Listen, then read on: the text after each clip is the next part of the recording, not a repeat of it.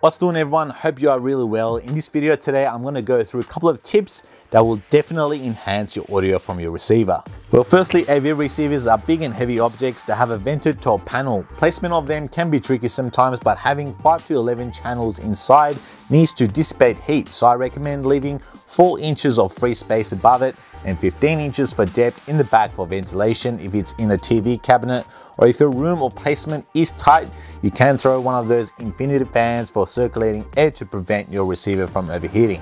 The cooler a piece of electronics stays, the longer it will last. Second tip is, and this one's very important, make sure you go through every single folder and menu in your receiver setting, as well as the buttons on your controller.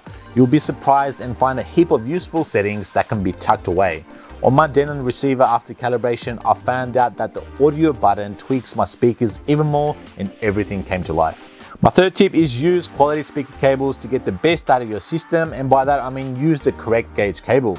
If you're running in-wall wires, use the 12s and avoid the shortcuts, and spend some time on cable management to reduce any interference and make life easy for troubleshooting.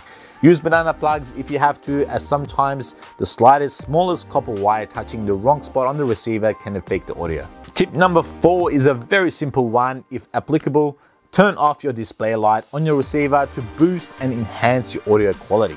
And last but not least, this one's my favorite, and probably have made this mistake many times before. Before you watch a movie, turn on your AV receiver about 20 minutes earlier to let it warm up. I know for a fact it sounds a lot different compared to playing a movie with a colder receiver. Consider these 5 tips as well as experiment. Thank you guys for watching, and support the channel by liking the video and subscribe. Let me know your thoughts in the comment section down below.